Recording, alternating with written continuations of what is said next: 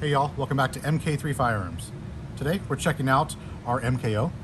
We build these pistols off of the Ruger Mark IV. And the Ruger Mark IV, if you're not familiar, is pretty cool because look how easy this is to disassemble. Push the button in the back and there you go. Cleaning, it's made super simple.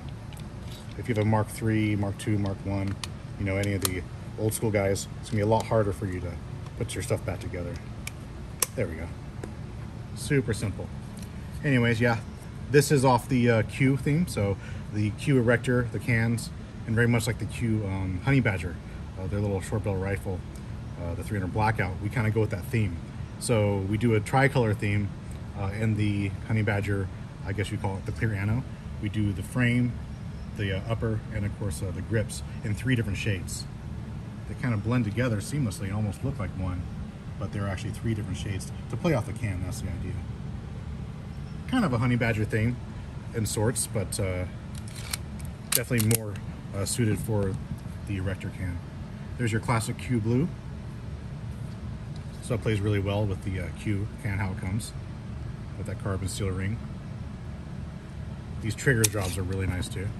We do all the internals on the MKOs. We use Volquartsen internals. There we go. There's your reset, audible click, reset. Audible click, and your reset. They're awesome. Yeah, all Volquartsen internals, we chop the barrel completely back. This is running around on a 2-inch barrel right off the receiver. They're very accurate for what they are and how short the barrel is. So pretty cool.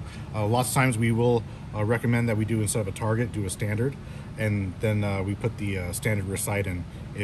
If you can't source one yourself, we'll try to source one for you, but these are actually not available from Ruger by themselves, unfortunately, so they are harder to get our hands on. But if you do want to send one of these into us, get us a standard, because they come with those. For instance, like I said, the targets, we had to source both of these rear sights. So we can do this with any Ruger Mark pistol, from the Mark 1s all the way through the Mark 4s. I think you get a better end product when you run with the Mark 4s. They play well with all the new parts.